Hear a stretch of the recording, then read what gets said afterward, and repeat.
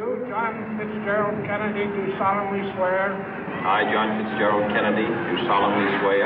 That you will faithfully execute the office of President of the United States. That I will faithfully execute the office of President of the United States. And will, to the best of your ability. And will, to the best of my ability. Preserve, protect, and defend the Constitution of the United States. Preserve, protect, and defend the Constitution of the United States. So help you God. So help me God.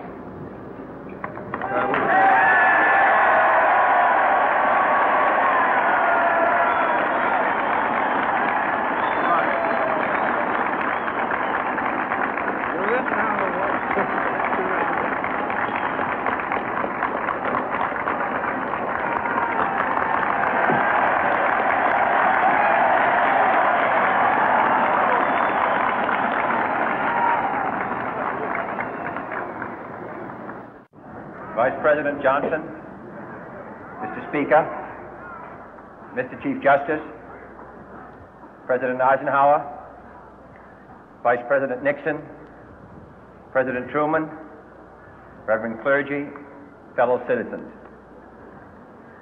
We observe today not a victory of party, but a celebration of freedom, symbolizing an end as well as a beginning, signifying renewal as well as change. For I have sworn before you and Almighty God the same solemn oath our forebears prescribed nearly a century and 3/4 ago.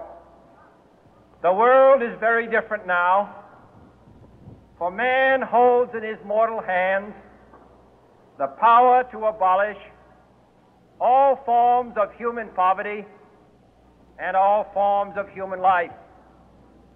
And yet the same revolutionary beliefs for which our forebears fought are still at issue around the globe. The belief that the rights of man come not from the generosity of the state, but from the hand of God. We dare not forget today that we are the heirs of that first revolution.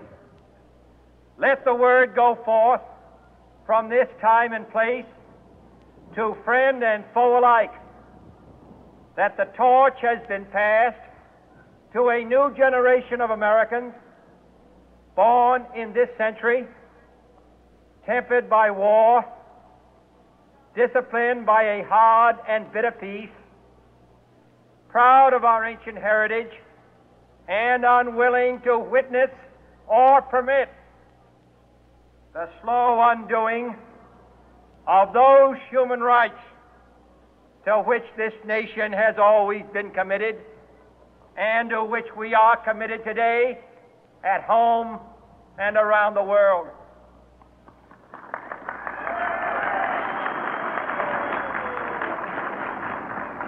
Let every nation know, whether it wishes us well or ill, that we shall pay any price, bear any burden,